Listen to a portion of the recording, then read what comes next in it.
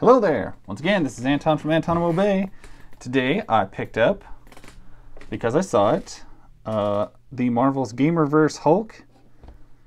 So let's rip him open. I've already torn the package a bunch on this one end, just getting it home because it happened, but what are you going to do?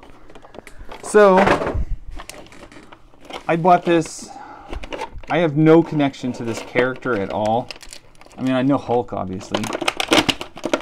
But the Gamerverse Hulk, or what they call the Outback Hulk, or why he's gray, or any of that, oof, no connection to it all, and don't care. Do not care. But I would say that this Hulk looks very much like a dude I used to work with, and that's why I bought it. Because if this was anything, this is Bryce Hulk. Bryce always had a beard. He always looked kind of disheveled. That is this Hulk. Let's see if I can get the camera. There we go. So after I got this, I was watching Shartimus Prime video, and he of course ruined this figure for me by instantly pointing out that one arm is like way huge and one is like way small. I probably would not have noticed this right away because I always leave one open hand and one fisted hand. But now that I've seen it, I cannot unsee it. One arm is way huge.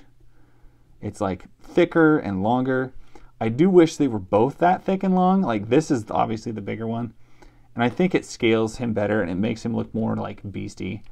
But it is what it is. I'm not going to bitch about it too much. Because, you know, Bryce Hulk, he can look that way. Bryce would look probably more like this, like relaxed. Maybe, unless he's doing inventory, then Bryce Hulk would look like this. And, you know, maybe you guys don't have to know who Bryce is. You don't have to. I'm sure you've known some like inventory control officer at your retail store who has this deranged kind of, you know, pissed look on his face because inventories are off. That is this Hulk. That is this Hulk. This is not Savage Outback Hulk. This is Inventory Hulk. Bryce Hulk, as I will now call him forever. Anyway, I think he looks great. I don't care that one arm is a little longer than the other. It doesn't bother me until I notice it. And I don't... This head is not bad. But you know what? It is what it is. If you see this guy, he's going to be hard to find, I think. I think GameStops are getting like one of them. So, I mean, if you want it, snag it. For 30 bucks, he's as big as any Build-A-Figure. And I think that's the idea. But the dude, he's freaking awesome. He feels great in hand. He is massive, massive, massive. And at least now he matches the gray She-Hulk that I have. So anyway, I recommend him. I like him. He's my Bryce Hulk. There he is in all of his glory. Go get yourself one. That's my story. Catch you guys later. Bye.